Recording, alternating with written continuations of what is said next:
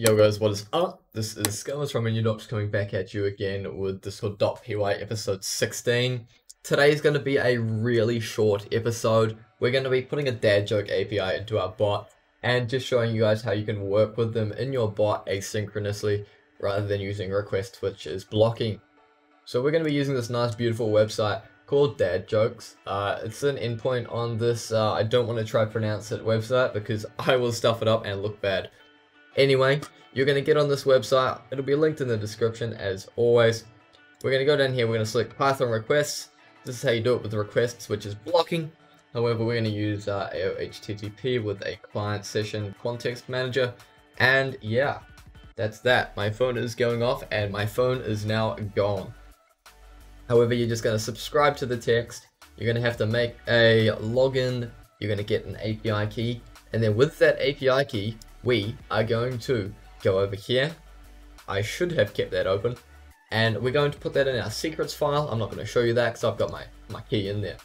And you're going to make a key with this here. And then you're just going to make that equal to your API key that you've been given. And then we can go ahead and we can make our dad jokes command on our API class.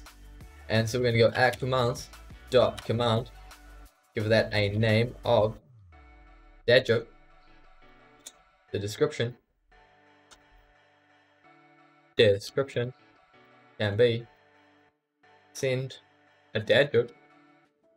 And what's up next? Use we'll put in a lot. We'll put some aliases in here. Equals what should we do? Dad jokes. Even though we're only sending one, that's a dad joke in itself.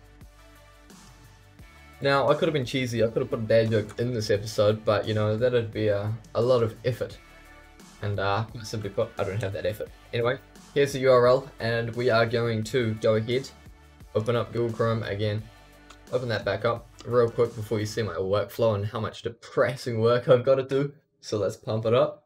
I'm going to need this to load, and once it has loaded, we can go ahead and take the link. But for now, since I know there's a headers part, we're going to do headers equal our dictionary, and then we can start with our async with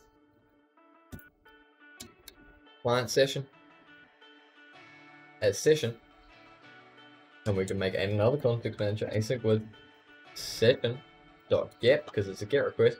It'll be URL, and we need to pass headers equals to our headers dictionary, and then as response. And so that's how you pass some headers and things, and then hopefully this is loaded by now. Damn, this documentation really does take a while to load. So hopefully, this is again loaded by the time we get back. So we're going to work with the response. We're going to go r equals await response dot JSON. And then from that, there is going to be the need to review the documentation, which has finally worked. And then we can go to here, we can go Python, requests, and then boom. We're going to take this URL right here, plonk that in there, and for the headers, we're going to copy and paste that across to here. And then this key is going to be our key we set earlier, so self.bot. What was it? Joke underscore API key. Boom. And then we're just going to go ahead and we're going to print R.